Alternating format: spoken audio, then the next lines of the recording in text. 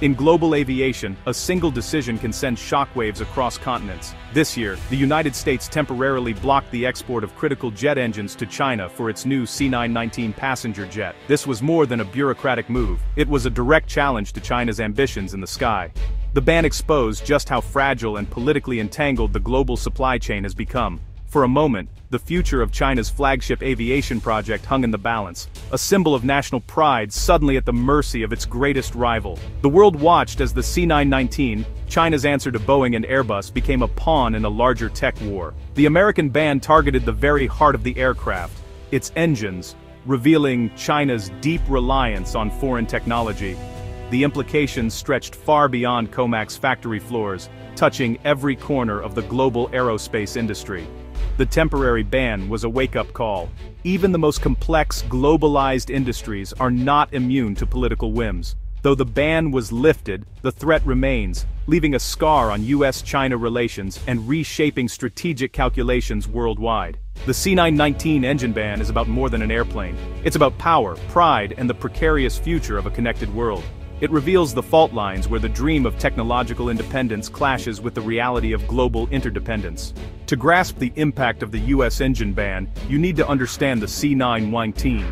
COMAC began developing this jet nearly 2 decades ago, aiming to challenge Boeing and Airbus. The C919 was meant to showcase China's technological rise and reduce dependence on foreign tech. But building a modern jet is one of the world's toughest engineering feats.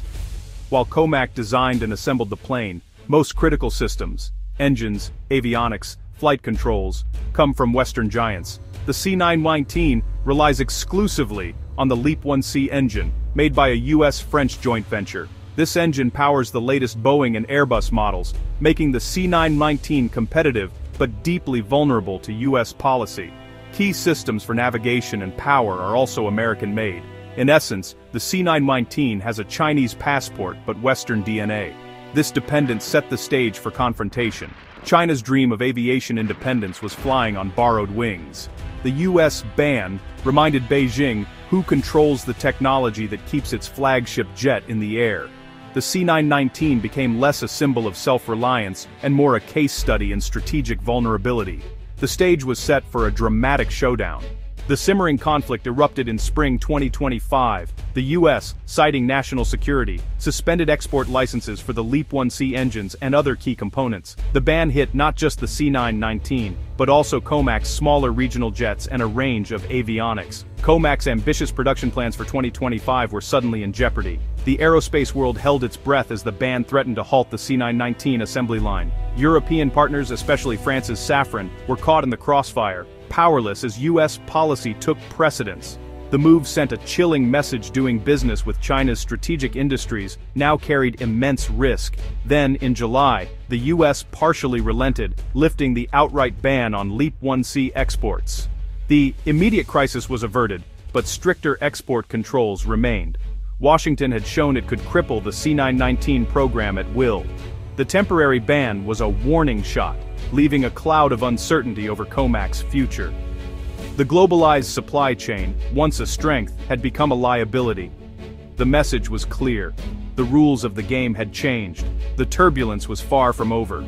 The US export ban's impact was immediate and severe. COMAC's Shanghai assembly line, poised for a production surge, ground to a halt. The company had planned to deliver 50 C919s in 2025, but the ban shattered those ambitions. Only 5 jets were delivered in the first half of the year, as nearly finished airframes sat idle without engines. The disruption rippled through China's supply chain, affecting hundreds of local companies. Major airlines, counting on the C919 for fleet expansion, faced delivery delays and public setbacks.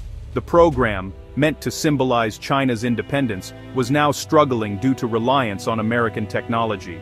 Airline planners were forced to reconsider their strategies, and optimism gave way to frustration. The dream of a homegrown alternative to Boeing and Airbus was still alive, but the path was proving far more turbulent than expected. The episode was a harsh lesson in the risks of global competition. the sky was suddenly much less certain. The C919 engine ban sent shockwaves through the global aviation ecosystem. Western suppliers like GE, Collins, and Honeywell faced lost revenue and tough choices about their future in China. The joint venture between GE and France's Safran was strained, highlighting how US policy could override European interests. International suppliers were forced to weigh the opportunities of the Chinese market against rising political risks. For Chinese airlines, delivery delays were a strategic setback, undermining plans to diversify away from Boeing and Airbus. The dependency China sought to escape was laid bare.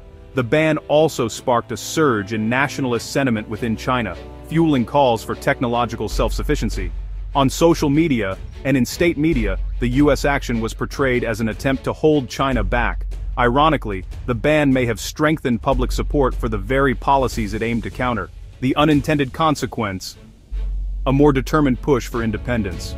The C919 ban was a calculated move in the US-China tech war. It wasn't just about engines, it was about asserting technological supremacy. The US used export controls as a weapon, willing to accept collateral damage to slow China's rise. For China, the episode exposed a painful truth. It still depends on the West for foundational technologies. Despite years of investment, China cannot yet produce a commercial jet engine that matches Western standards. The ban reinforced Beijing's conviction that technological self-reliance is a national security imperative. The global aerospace industry, built on collaboration, now faces the threat of fragmentation and higher costs. Companies may be forced to duplicate supply chains, raising prices, and slowing innovation. The ultimate cost is borne by everyone, from manufacturers to airlines to passengers. The sky, once a symbol of connection, is now an arena for division. In response to the export ban, China accelerated its push for a homegrown jet engine, the CJ1000A. Designed for the C919, the CJ1000A has been in development for over a decade, but progress has been slow. The US action turned the project into a national priority. The first prototype ran in 2018, and flight tests began in 2023, but commercial certification is still years away. Most experts agree the engine won't be ready for mass production before 2030, if then.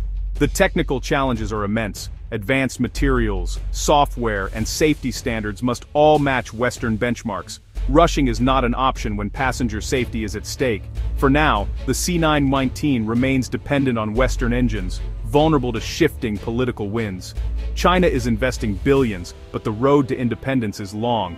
The CJ1000A is the centerpiece of China's strategy, but until it's ready, the C919's vulnerability remains. The lesson: technological self-sufficiency is a marathon, not a sprint. Aviation analysts agree. Replacing Western technology is a generational challenge. Building a modern jet engine requires decades of expertise, specialized materials, and a vast supplier network. Russia's struggles after sanctions in 2022 serve as a cautionary tale. Ambitious plans often falter without access to Western components. Even with massive funding, closing the technology gap in aerospace is slow and difficult. Certification is another hurdle. The CJ1000A must pass rigorous tests to be approved for commercial use, both in China and internationally. Trust and transparency are in short supply amid geopolitical tensions. True decoupling in aerospace is nearly impossible in the short term. The industry is too integrated. For now, the C919 will remain a hybrid, a testament to China's ambition and Western dominance. China is trying to accomplish in 20 years what took the West 70. The determination is there, but the timeline is unforgiving. As 2025 ends, the C919 engine crisis has left global aviation changed. The temporary ban shattered any illusion that commerce and geopolitics are separate. The future of the C919 and the industry is now overshadowed by the US-China tech war.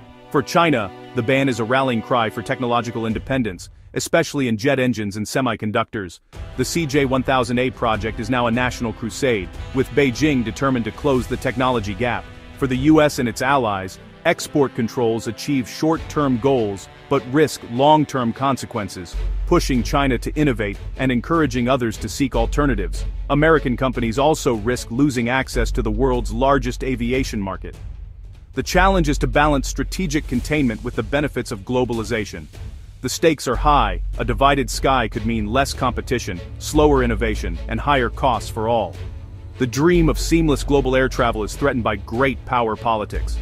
The C919 story is a reminder. In the 21st century, the greatest turbulence may be found not at 30,000 feet, but in the rivalry between Washington and Beijing. The future of flight hangs in the balance.